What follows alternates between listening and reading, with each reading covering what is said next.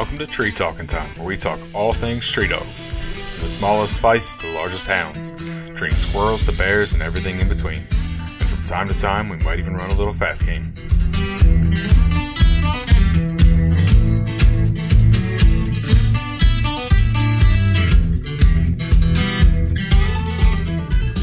You make more friendships doing this than you ever thought you would. That's right. That's right. That's right. But I mean, you know, it's an adrenaline for these people. And I can walk on my front porch and look straight at Plot Mountain. So yeah. Well, I'm here tonight with Jeremy Messer of Lickstone Kennels. How you doing tonight, Jeremy? I'm doing great. So where are you from? I live in Waynesville, North Carolina. Okay, for somebody that's not a North Carolina native, roughly where's that? Or The Great Smoky Mountains of North Carolina. there we go. But that's not where you're at right now, is it? No, I'm on the East Coast of North Carolina right now. Okay. You do a lot of traveling back and forth? Yes, I do. A lot. We'll get into a little bit more about that in a few minutes. But how'd you get into hounds? I've been hound hunting my whole life. Okay. You know, as a kid, I started out, you know, my dad, and, you know, I grew the love for it, the passion for it, and just kept going with it. Now, what kind of hounds were you running as a kid? Oh, well, we'd bear hunt, we'd coon hunt, he'd rabbit hunt, you know, rabbit hunt a little bit, but mainly we done more coon hunting than bear hunting. Okay. So tell me a little bit about your business, Lickstone Kennels. It's a hound training business. I do the train bear dogs for people. Okay.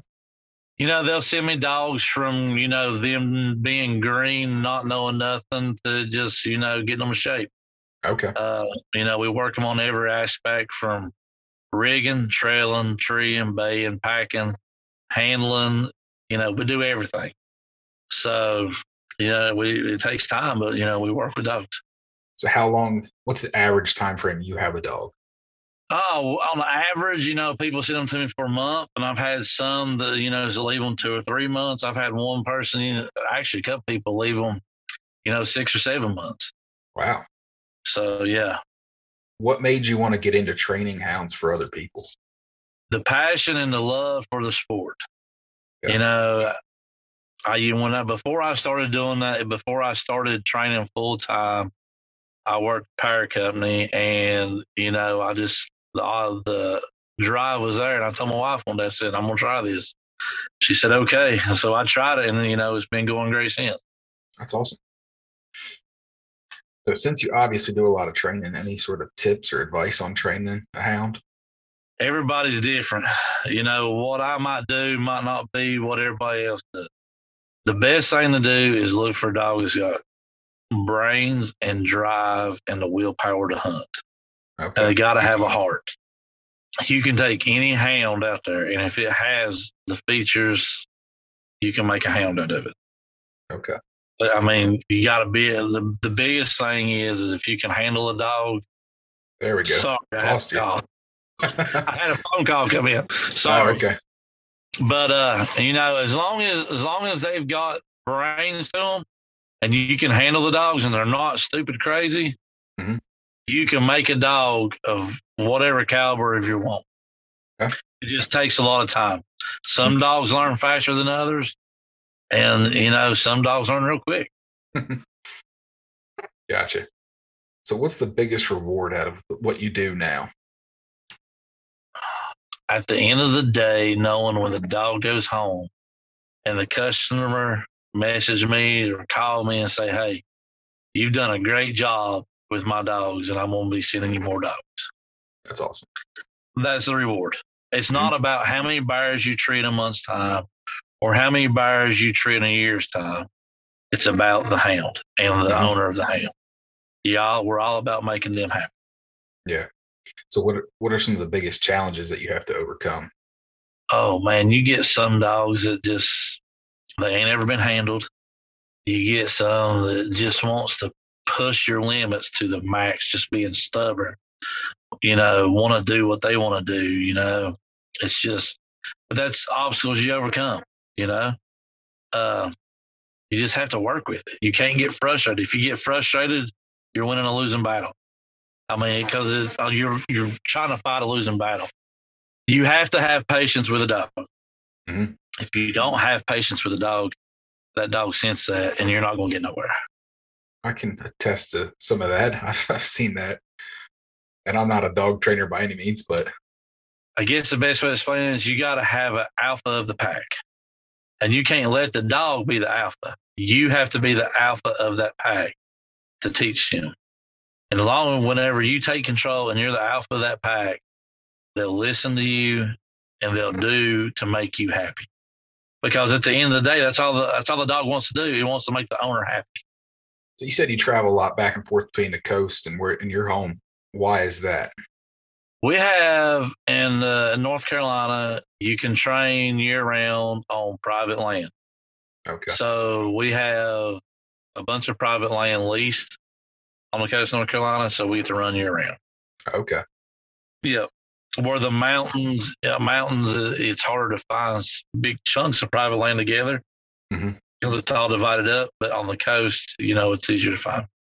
So is a lot of your ground in the mountains public land then, or?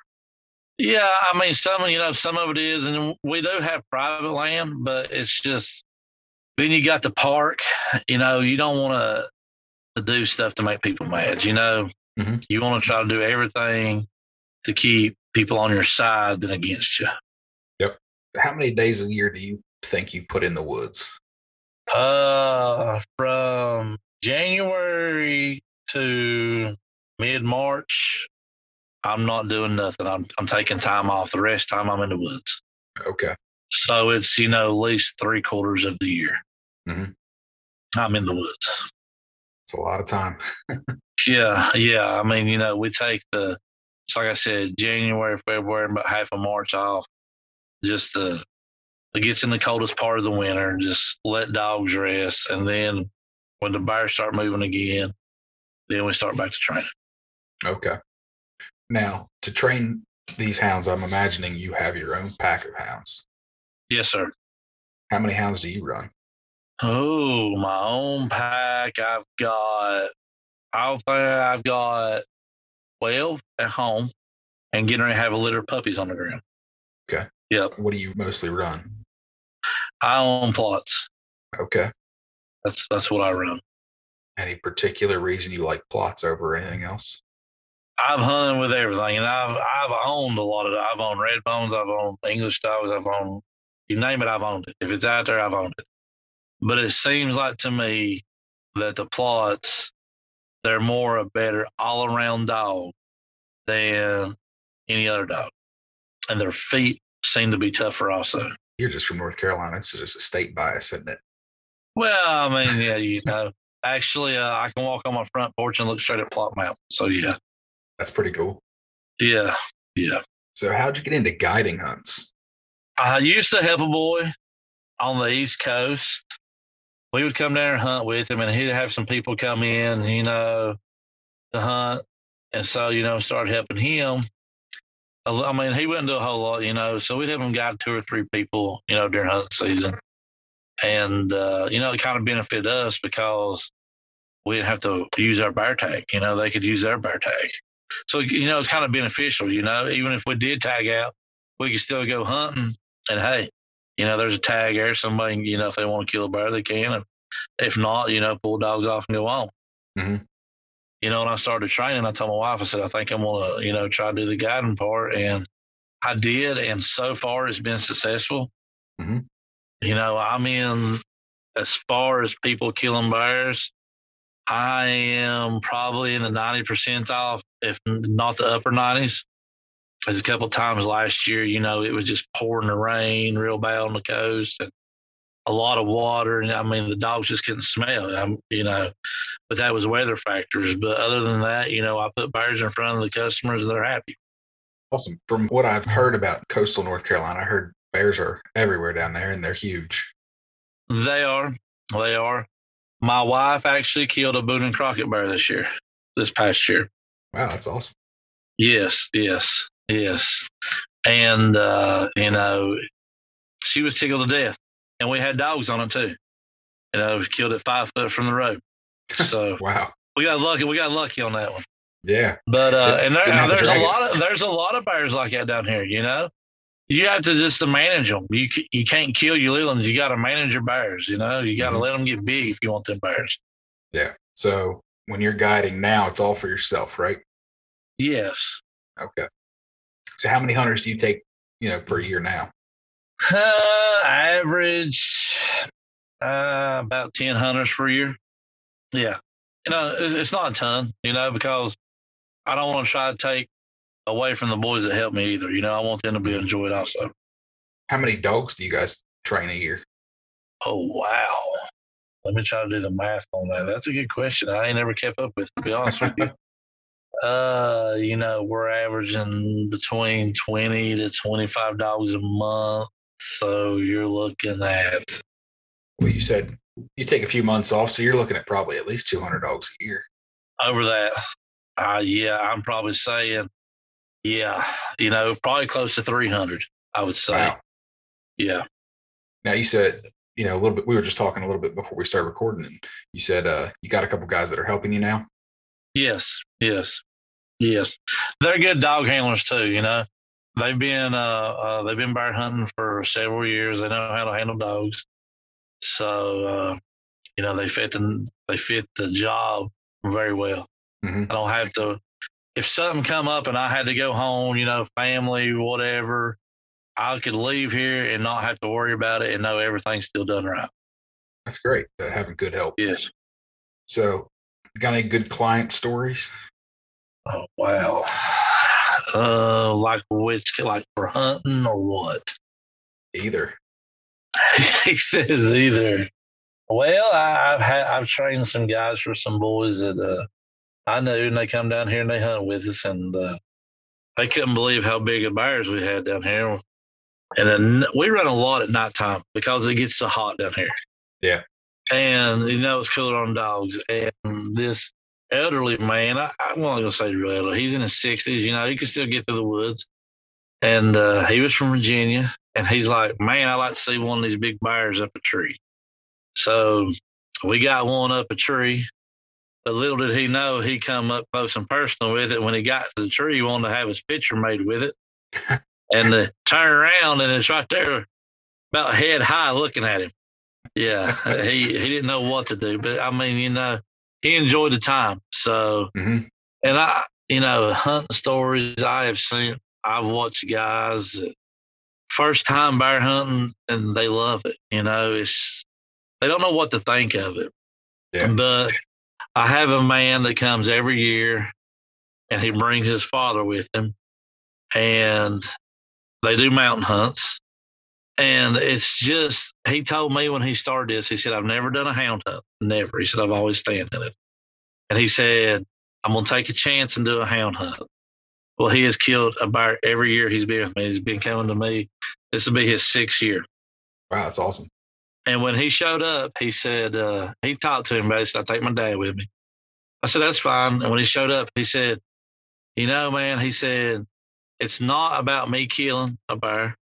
He said, it's about me spending time with my dad and making memories. And that sticks with me every time. Yeah. Because people take for granted what they have here on earth, and it can be taken away from anytime. Exactly.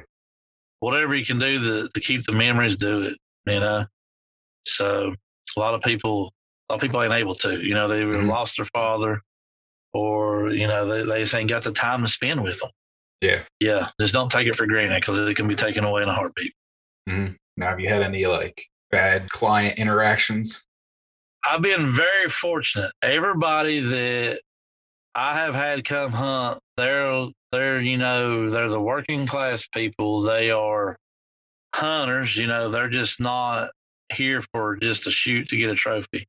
Okay. You know, they're here to do the full experience. Like when I do a hound hunt, they're like, you know, we come to kill a bear, but we really want to experience the hound part of it. That's awesome. So it's like, you know, it brings in a whole new clientele. And at the end of their hunt, they're happy, you know, because they get to experience something they never got to experience before. Yeah. Now, because I know quite a few people like that have been to Canada and stuff. And it's like they go with the whole intention of killing a bear. You know, they go to sit on a bait barrel, which is fine, whatever. But that's the whole thing. If they don't kill a bear, I mean, it's almost like a wasted trip to them. Yes. And that's great that your clients, aren't coming to you just to kill a bear. They're coming for the experience as well. Yeah. And, the good thing with a hound hunt is if you tree a bear and they don't want it, then they ain't got to take that one. They have other chances, With a stand hunt, you don't know what's coming. Mm-hmm. You might sit there for, I don't know, they might do a 5-day hunt. And let's say on the 5th day, 5 minutes left of shooting time, that's when the bear comes in. With a hound hunt, hey, you might see 2 or 3 bears in one day. Yeah. So you've got the option, and they get to experience it too. And it's not just treeing a bear. I mean, we get on the baying bears, that walk, and you have to go in and harvest them on the ground. But it's an experience that they remember. Mm-hmm. And that's you hear them talk about it. They get back to the lodge and they're like, "Wow, this dog that was really fun." So at the end of the day, that means more to me than them really harvesting a bear, because they got to see what we always push as houndsmen for saying it's a sport, and a lot of people don't get it until they try it. Yeah. Because they want to take that heritage away, and it's a heritage. Yep. Man, like them same boys that I said, been to Canada, they're like, oh, that ain't hunting. You're following a dog. I'm like, I'll put a lot more work in when I bear hunt than you guys. And I mean, I'm like, that's fine that's what you want to do. Just don't tell me that I'm not doing something of equal value. Exactly, and they don't realize the work that goes into it. Mm-hmm. And I try to tell people that it's not just, oh, you go out here and throw a dog in a truck and go out here and throw it in the woods and catch a bear. Yep. No, it's not that. You have to train that dog. You have to spend gas money. You have to spend money on good boots. You have to spend money on tracking systems. You got to spend money on good dog food. And then you got vet bills. It's just not, hey, go out here and do this. They don't realize the time and money that we put into this. Oh, yeah. And if they ever come to experience it, they would have a different outlook. Yep. I completely agree with you. So now most of your clients, are they non-hound hunters already? So this is like a completely new thing to them? Yeah. I mean, well, I've had people who come that have squirrel hunted with dogs, because they ain't got no bear season where they live. So they're like, well, we like to do a hound hunt because we do mess with dogs. Okay. Then we have some that show up that has never done a hound, Mm-hmm. They're like, this is all new to us. We don't know what's going to happen. We don't know what's going to go on. And then when they get here and they experience it, they really like it. That's awesome. I guess I've never really had that experience of hunting with too many people that are completely green to it. Most of the time when I hunt with other people, they've got dogs or whatever. So yeah. And that's when you got somebody that's green to it, they're going to ask you 10 million questions within an hour. It's like, what does this do? What does that mean? What does this dog do? How do you know? It's repeating. I said, you will learn when these dogs strike a track, they rig a track. We're going to get out, try to find it, put down on it, let the dogs trail it up. Then they trail it and they have to jump it. When they jump it, then we put more dogs to it. And then they go and run it. And then you got the whole process. Well, it's going to cross the road here, so you got to get over here. Or if they start baying and they start boogering at it, they're like, well, what's that? Well, it's on the ground. So we might have to kill this on the ground. And then they're like, oh, we got to get that close. Yeah, come on. Let's go. Yep. They don't realize it. They think it's just go out here and run a bear up a tree, but it's not. Oh, yeah. I've actually been to coastal North Carolina on a hog hunt. That's some rough country. It is very thick. Very thick. You got the reeds, the briars, you got the swamps, you got, you be crawling through bear tunnels to get the bears. Mm-hmm. It's not a cakewalk. I mean, but it's an adrenaline, Yep. It gets you. If you don't get excited doing it, you don't need to be doing it. I got lucky when I went hog hunting down there. We weren't maybe 75 yards off the bank. We were actually on a boat, and but the guy that went with me, he lost a boot and fell in the mud, and he's like, "You just left me." I'm like, "I was going to the dogs. I had no idea you weren't behind me." That's right. But I mean, it's an adrenaline for these people, and once they experience it, they love it. Mm-hmm. And I get it every time. Every time we turn a dog loose, because not every bear's the same. It's always going to be something different. Yeah. So you don't know what you're getting to experience whenever you turn that dog loose. Now, seeing you have so many big bears, do you get a lot of walking bears, or? Yes, we get on a lot of walking bears. It's kind of what I've heard. Yes, yes. And, you don't want something that's just going to go in our headstrong and try to catch it like they do a hog, but you want something that's going to hold it at bay.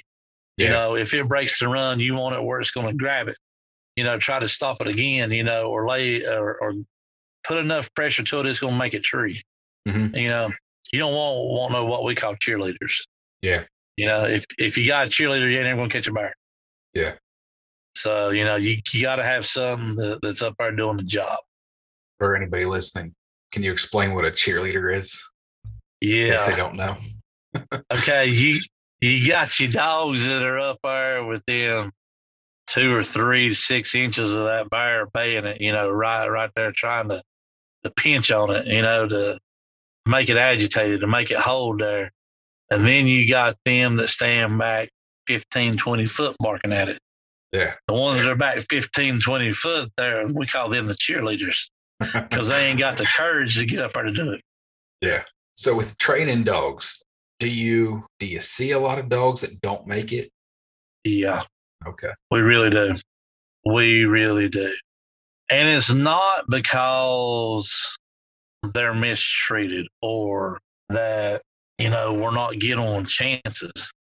You can take it. I mean, every dog is not going to make a bear dog. And I try to explain that to people. Everybody's, well, it's bred this way, it's bred that way. In my eyes, and I mean, a lot of people think different. And I might step on people's toes right here, but I have never seen a set of papers tree a bear.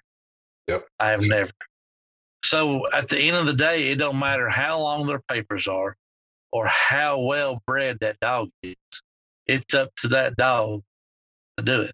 Mm-hmm. You can take a mixed up hound, and a lot of them turn out better than purebred hound. Yeah. But some people don't want it because it's not purebred. Mm-hmm. But at the end of the day, I wouldn't care if it was a poodle training a bear as long as it's doing its job. So, and I mean, I do favorite, plots, but I've owned walkers. I've owned, like I said, I've owned everything. But that's what I go to because I have better luck out of it. But I mean, we've took dogs in before, time after time after time, night after night, and you can show them bears, and they don't care. They have no need to do it. So, and you tell the people and be honest about it. And at the end of the day, they can do, if they want to keep messing with it, they can. Or if they want to put it on a coon, that's all up to them. Yeah. But, if we can get everybody on the same page about that, the world will be a whole lot better. Gotcha. I'm just saying, you figure average hunter that, you have a few, you're bound to have a dog a time or two in your life that's not going to make it, depending on how many dogs you keep. But with you having so many, that's why I kind of figured you saw it a little more often than the average guy. Yeah, you do, and what I might not like, somebody else might like. I tell everybody, I said, your standards may not be as high as mine. I said, but for what I do, my standards is very high. I expect them, if they rig that bear, I expect that bear to be caught. Yeah. And if I'm not saying it's going to, because there's times it won't be, but it makes me mad because they didn't meet that standard. And some people's like, well, it's okay, maybe it was too cold or whatever. I'm like, nah, if they rig that bear, they need to catch it. Because at the end of the day, that's what you want to do. You want to catch a bear. Yeah. You don't want to be out here listening to 15 different rigs that they've struck 15 different tracks and not be able to catch the first one because they can't do nothing with it. You want it when they open their mouth, you can catch the bear. No, especially for your business, you're trying to provide hounds with opportunity. And you're also, when you're guiding, you're trying to provide hunters with the opportunity to see a bear. So I can definitely understand why you expect Yeah, yeah. Because if you settled for mediocre dogs, your own pack, then what you train's only going to ever be mediocre. That's right. That's right. I want everybody who's in the hound world. It don't matter what they're running. I want them to have the best of the best. Mm-hmm. Because at the end of the day, we're all in it for the same thing, and it's to have fun and catch game. Whatever game we're running, we want to catch it because we're about the dogs. Yep. It's not about the kill; it's about the dogs. Mm-hmm. We want to watch them dogs perform. We want to watch and see what they do. That way, we know what we have. What if we do go to breed?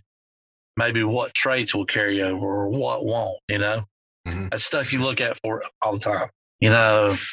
That's why that's why I have such a high standard. A lot of people want a cold nose rig dog. Myself, I don't. I want a medium nose. That way, I know if we rig that bear, we're gonna catch it. You got a cold nosed dog, he might babble on a track for 4 or 5 hours before you get it jumped, or even if he ever gets it jumped. When you could keep a rigging on around and find something hotter and have it killed before he gets to the bear jump. We've seen that a whole lot. A lot of it depends on where you're at, and it sounds like you've got enough bear down there that you're better off just to move on over a real old track. Yeah. I mean, let it be to the next day, or 2 or 3 days later. Because it's going to show back up. Mm-hmm.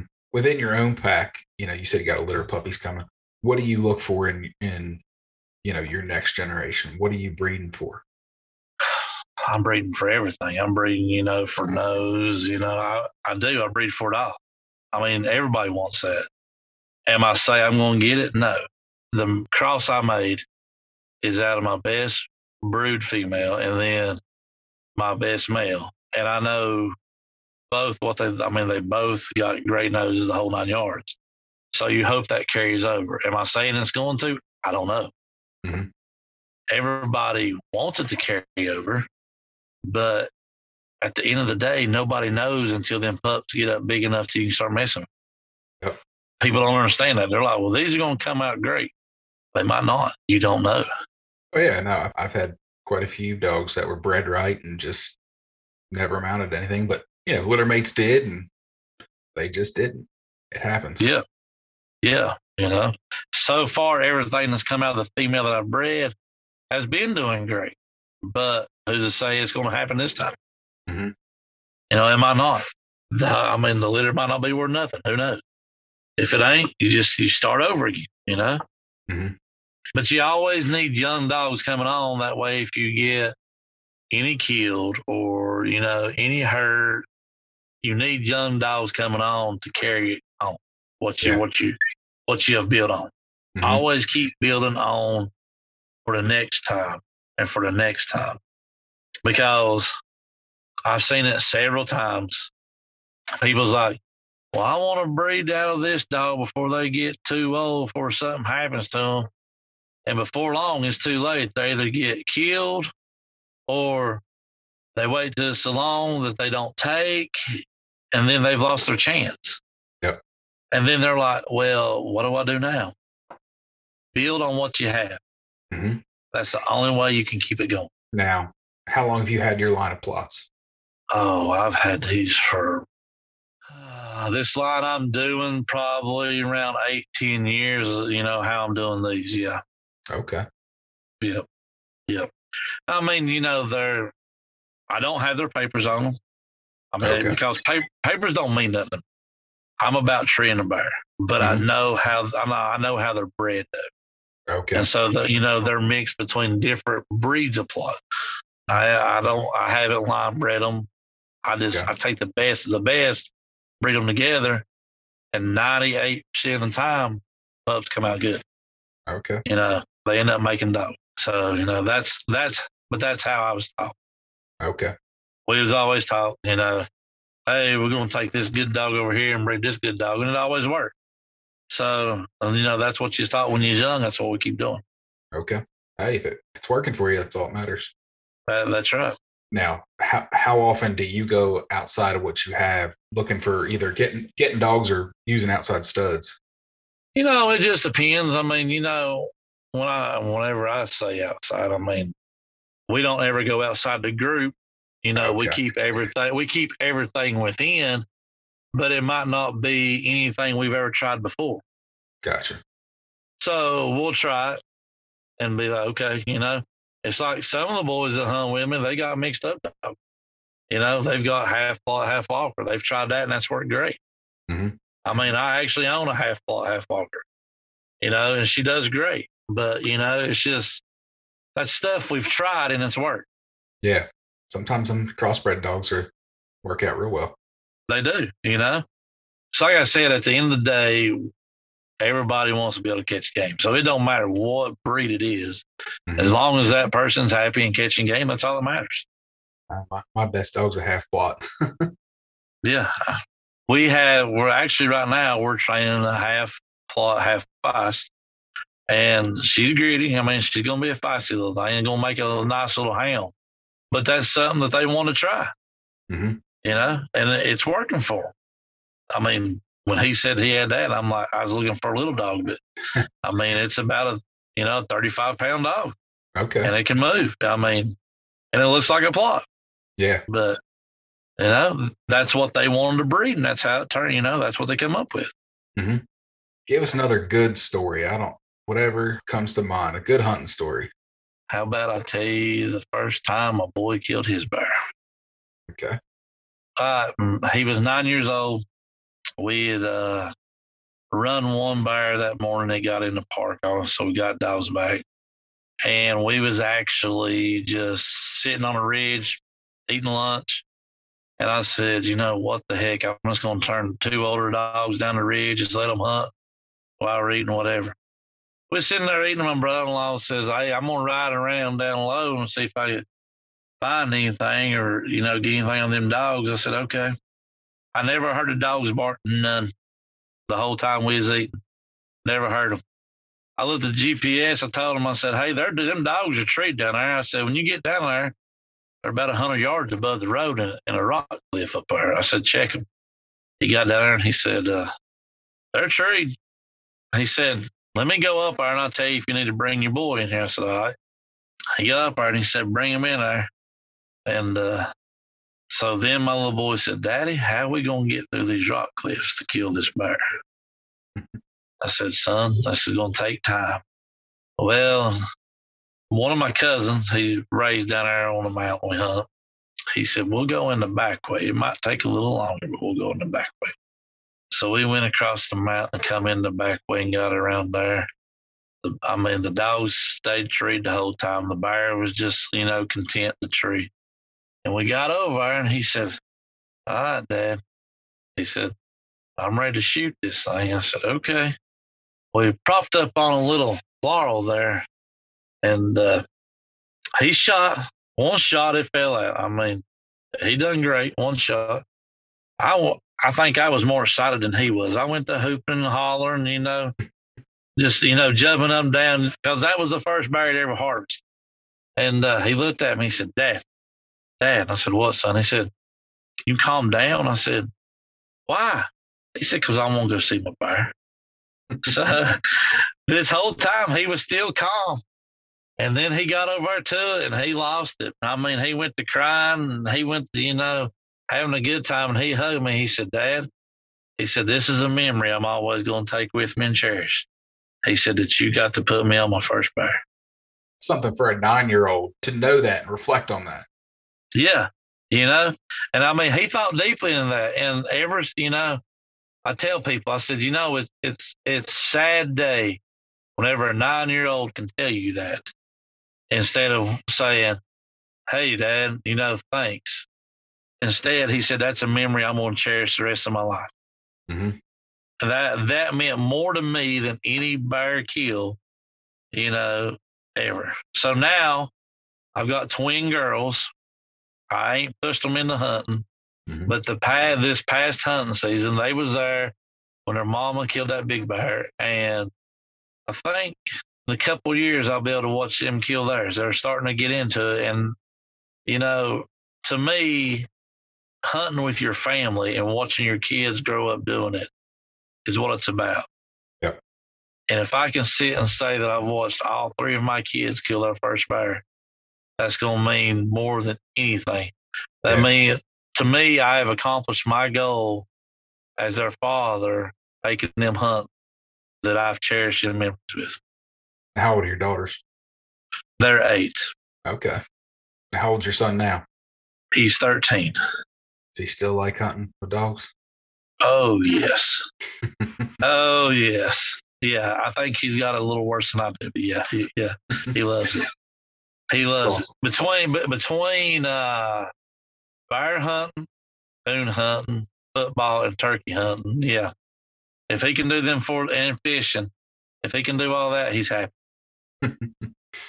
So sounds like the life right there. Yeah, he'll keep you busy is what he'll do. Yeah. He'll keep you busy, but it's okay, you know. You got to put your family and your kids first, and you know, when you do, good things come. I got a 4-year-old, and I'm waiting for the day that to be able to take him bear hunting, and he likes to look at all the pictures and videos of the dogs. I took him coon hunting this year, and he liked that. So a couple more years. And that means more to you than anything you could ever kill. Whenever you watch your kid harvest their first animal, that means more to them and to you than anything you'll ever kill. Yeah. I've watched him kill deer. I've watched him kill bears. You know, I've watched him kill turkeys. He killed a turkey last year, but this past youth season, last week, he called his first turkey in by himself and killed it. Wow, that's awesome.